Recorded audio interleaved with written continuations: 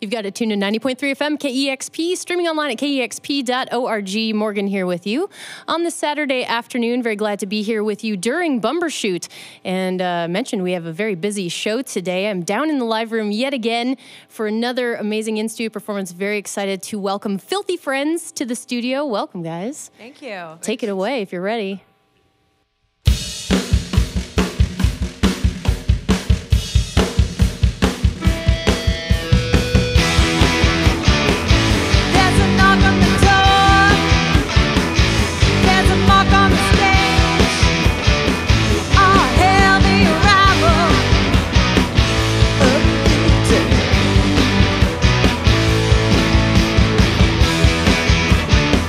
I heard that you're trouble.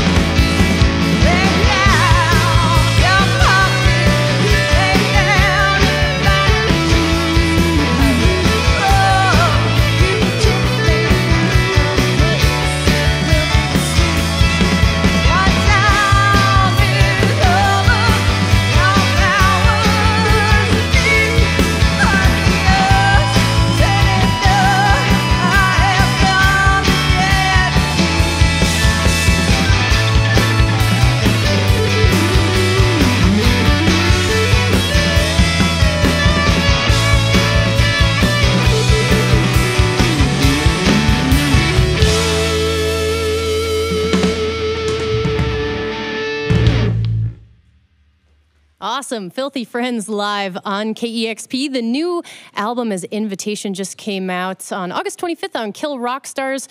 They played yesterday at Bumbershoot at the Mural Stage. So glad to have you here. How was the show last night? It was super fun. Yeah, it was just beautiful. The weather was perfect. The sun went down just right before we took the stage. So you can't really ask for more. That's awesome.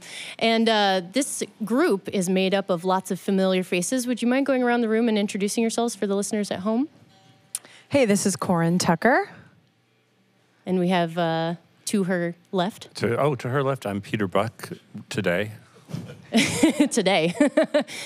I'm Peter Buck tomorrow, but today I'll be Kurt Block. Perfect. I'm Scott McCoy. And I'm Linda Pittman. Awesome. So many amazing bands that you've all been in, and now you're in this project together called Filthy Friends. Can you talk about how you all came together to become Filthy Friends? Well, I think Peter actually originally asked me to sing on his first solo album. Yeah, I was in the middle of writing this song, and it just, A, it was out of my range, and B, it just felt, I don't know, I heard a female voice, and I kind of knew Corin, and I really knew her husband very well.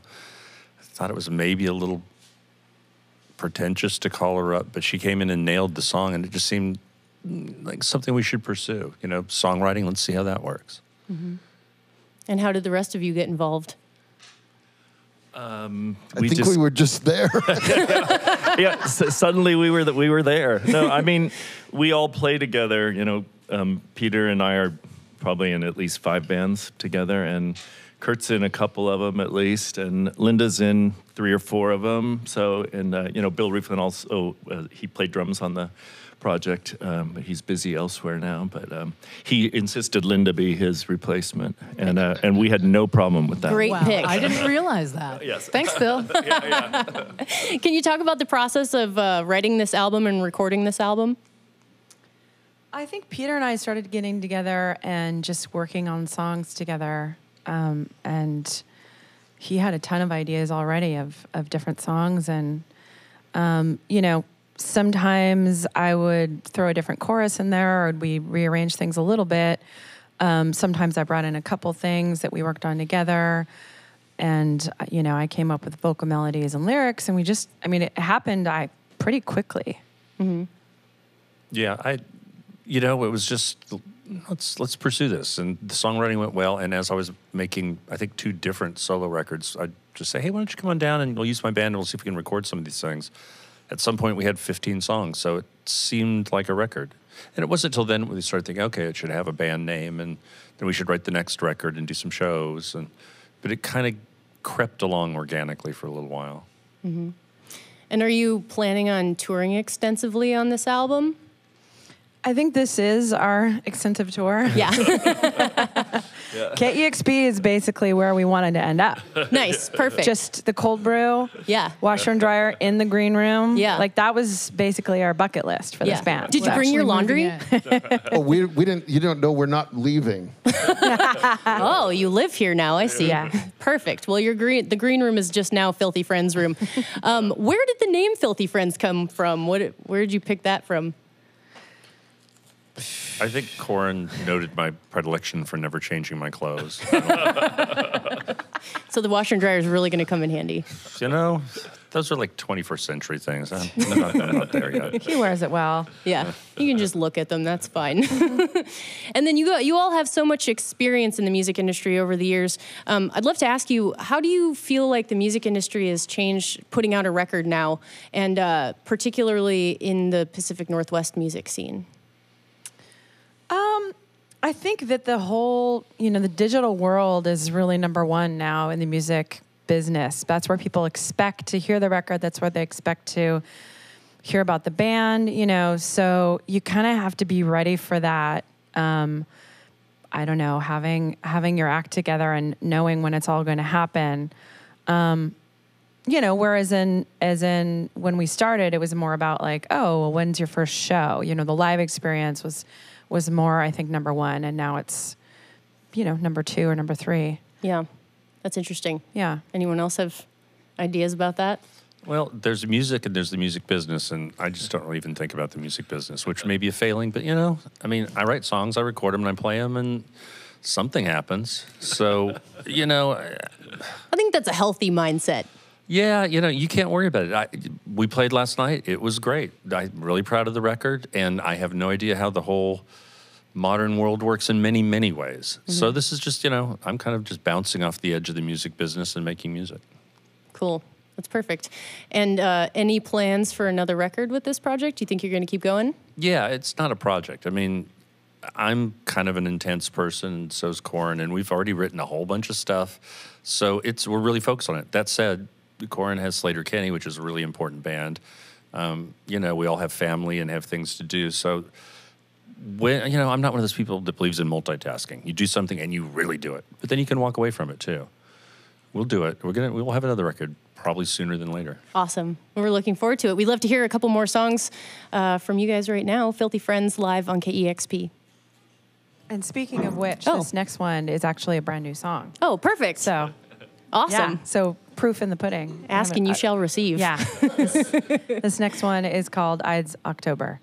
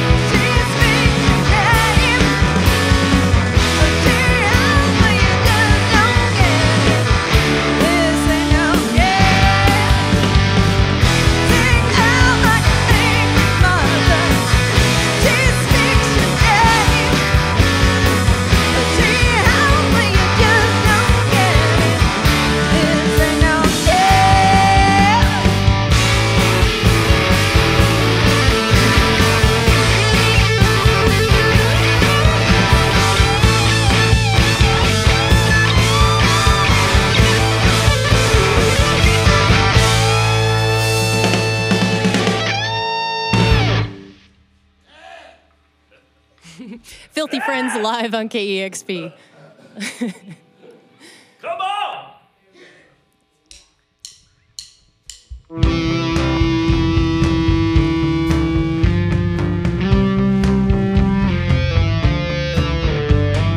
Brother, call my name.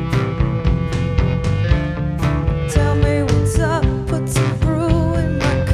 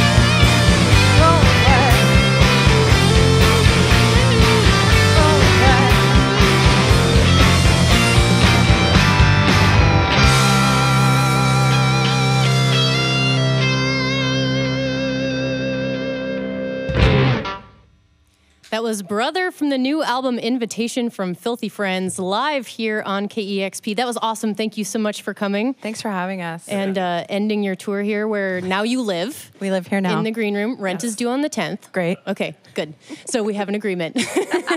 So we'll see you tomorrow. Thank you so much again. Yes, and way to knock off your headphones at the end there. That's a sure sign of rocking, so way to rock. And keep it tuned right here. Yeah. Could you make sure that Connor Oberst and the other bands that are coming in today don't bother us in there? Yeah. Okay. We're going to build a new green room. We didn't expect there to be a bum rush on the green room today, so. Steel room. Yeah. So speaking of which, Connor Oberst will be live here on KEXP coming up at 5 p.m. on Troy's show. He'll take you through from 3 to 6. My name is Morgan. Thanks so much for tuning in this afternoon, and have a great rest of your weekend. Keep it tuned right here to the station where the music matters, 90.3 FM, KEXP, Seattle. Discover new music at listener-powered KEXP.org.